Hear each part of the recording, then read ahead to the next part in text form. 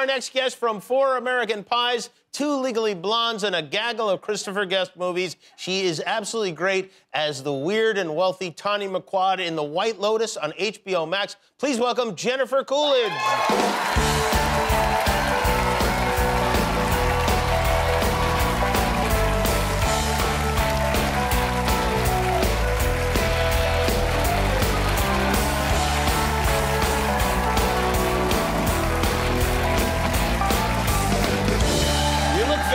How are you? Wow, what an audience. Wow. Well, listen, people are... I don't know if you're aware of this, but I ever since we started watching The White Lotus, which we consumed immediately, I was like, we've got to get Jennifer Coolidge on the show. You're so fantastic in that show. God, thank you. I mean, like, on a level beyond what we even might come to expect from even our very, very top actors and actresses. I mean, it really, I thought it was such a funny and odd performance in all the best possible ways. Oh, that's so nice of you. Well, I mean it, I really do. You know, Sandra Bullock was here a few months ago. Yes. And she was talking about working with you at it was a bar in New York, yeah, right? It was a restaurant and a restaurant bar. Yeah, it was called Canastel's, Right. Yeah. Do you remember that time well? She remembered a little bit of it. I remember it so much better than Sandra did. Oh, you do? Yes. Oh, good. Well, I mean, I think, you know, just because maybe I was there longer than her, and I just remember those days because, you know, well, let's just say, you know, Sandra really had her act together, and she was the hostess and everything. But you know, I was, you know, partying a lot, you know, in those years. And, so it was like sort of 50-50 whether I made the shift or not. You know? but I couldn't get fired. For some reason, there was this very forgiving maitre d' Moreno, and all of us wanted to be actresses. You know, we all had, you know, in all these little white coats, and I had this. My coat was always kind of stained, and so one day Moreno said, you know, you have to come to work with a white coat, Jennifer. You can't have a stained coat, whatever. And so I said, okay. So I just started, and you know, like the laundromat was like a mile from my apartment and everything. So I just started buying white jackets every shift. And and I had close to 1,000 jackets. What? No way. Job. Yes, but so I did make it to a lot of shifts, you see. But it went for years. And you know, most hospitals don't have that many white jackets. No, I know. And I was like, you know, I actually had friends come over, and I'm like, what could I do with these jackets? Do you think there's anyone that would like these jackets? And everyone was like, no, or a used no.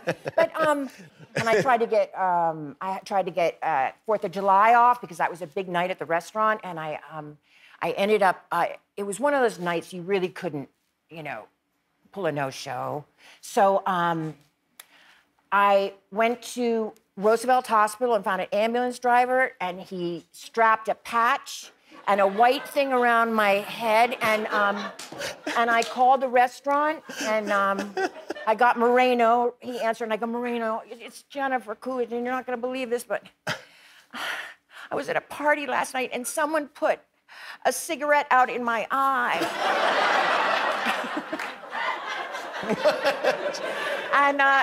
And Moreno said, well, Jennifer, that's too bad. You'll have to come to work anyway. So I'll see you soon. And so then I was like, but I had the whole contraption on, you know. And I did. I went and showed up, and I knew this would happen. I knew once he saw me with the whole thing. And and once he saw me, he said, you can't work here tonight. Really? And then I went out, and how long did you keep the bandage on? Because the cigarette burn is serious. I know. That's the thing. There were other waitresses that lived in Hell's Kitchen, so I had to keep that on way too long.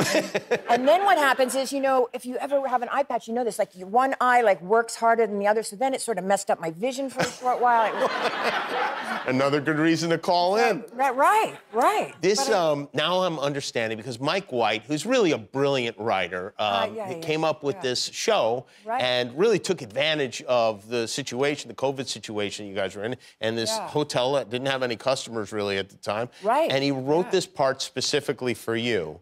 And I was thinking, like, why did he write this? But I feel like I understand it a little bit more after hearing that story. Did you guys know each other very well? Well, we did. We played a girlfriend and boyfriend in a movie.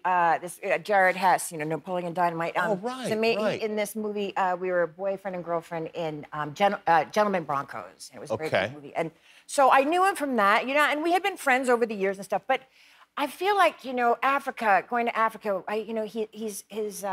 his boyfriend couldn't make the trip, and so it was a very romantic trip. Oh, you went to Africa with him? Okay, yes, all right. I went to Africa with Mike, and so it was very, you know, intimate. You know, the tents are, you know, they're beautiful, but you're right next to each other in them, and so he got to see a very unedited version of me. I see, on vacation. And I, you know, thank God it was like White Lotus. I mean, he was looking for a crazy lady or something to play. You know, I mean, I would have gone differently and someone else would have gotten this part. But I think he was sort of amused by how strange I was on the trip. I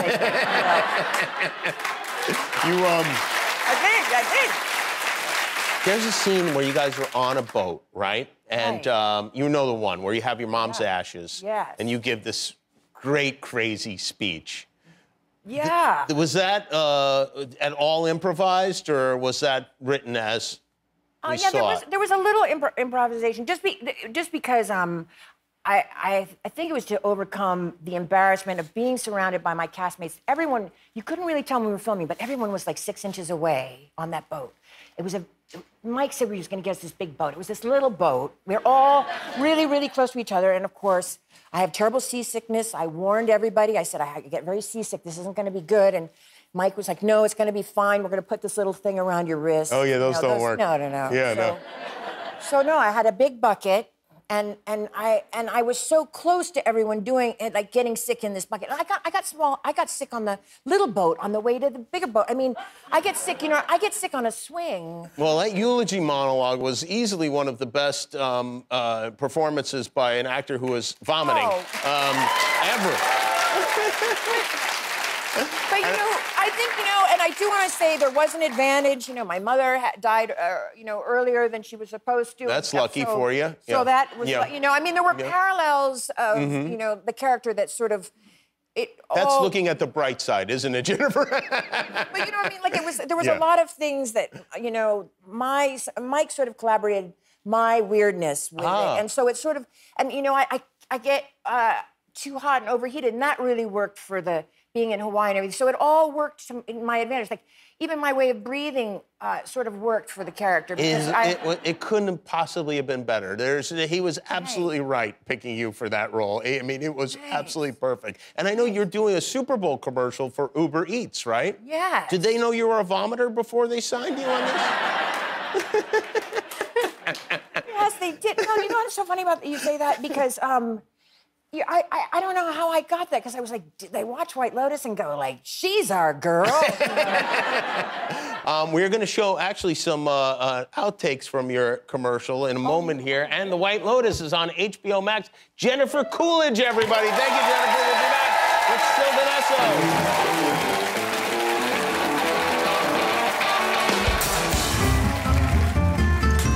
Can I eat this?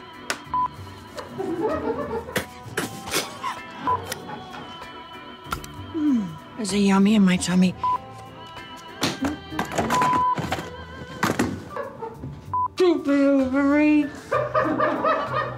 If you like that video, then put a ring on it. Click the subscribe button below.